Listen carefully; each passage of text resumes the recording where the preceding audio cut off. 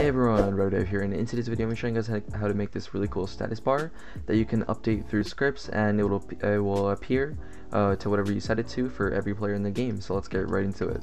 So I'm going to stop and show you guys exactly how I made this. So the first thing you want to do is go to replicated storage, click plus, and insert a string value just like that. And once you have a string value inside, you want to click on it, go to properties, and name it. Make sure you name it status with a capital S. And once you've named it status, and by the way, if you can't see Explorer properties, you want to go to view and turn them both on.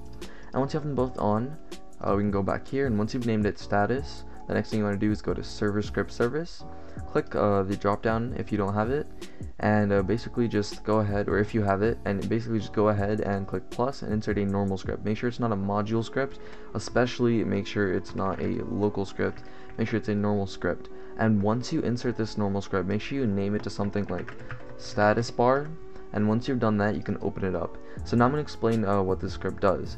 So local rs for replicated storage, it basically gets the service replicated storage, this service right here, and then what we do with replicated storage is wait for child, and we're waiting for status, and remember we've named it status, so that goes right there. And then after that, what we're doing is making a for loop, and basically for every number between 45 and 0, and basically we're just going down by 1, so for every number from 45 to 0 down by 1, we wait 1 second, and then we make the status.value equal the number of seconds, and then seconds left, so the number of seconds left, and then we're attaching a piece of text that says seconds left. And remember, I is just the number we are on currently between 45 and 0. So the next script we have after that is actually in Starter GUI, and before you make it, you're gonna have to do a few things. So the first thing you want to do is hit plus and insert a screen GUI.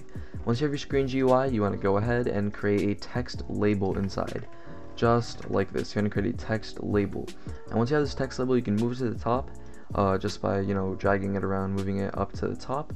And once you've moved it to the top, you can double click, and if that doesn't work, you want to click on it, go to properties, go down to text, and then make it something like example text. And once you've set it, the next thing you want to do is create a UI corner. If you want this nice rounded edge, you want to create a UI corner and set it to 1, 0, and then you want to create a UI stroke if you want this white border right there.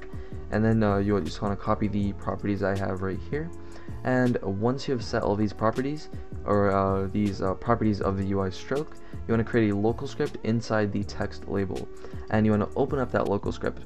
Now this is might look like a lot of code, but it should take less than like 2 seconds to write down. So right here we have the local label equals script, so the script right here dot parent, and then we have again rs and status to get the actual status or replicated storage. We already looked at this, we already know what these 2 lines of code do if you've been following along. And then we have a function. So what a function allows us to do is do something over and over again, and basically what we're doing here is setting the label.text property, and we're setting it to the status.value. So if you remember in the script right here, we set the status.value, and now we are setting the label.text to the status's value. And right here we're calling the function in 1 time before the game's before anything changes, just so it looks good, and the example text can go away that we have it set to right now. And then after that, we are making it so that when the status is changed, so every 1 second, as we set here, every 1 second it's going to run the function. And as you can see, what it's doing here is updating the status value, and then the local script is changing the text. So as you can see, it's updating the status value and the local script is changing the text. For example, if I were to click on this and make it something else, as you can see, it's going to update. If I just, there you go, it was there for a second, and then obviously it's updating every 1 second, so I went back.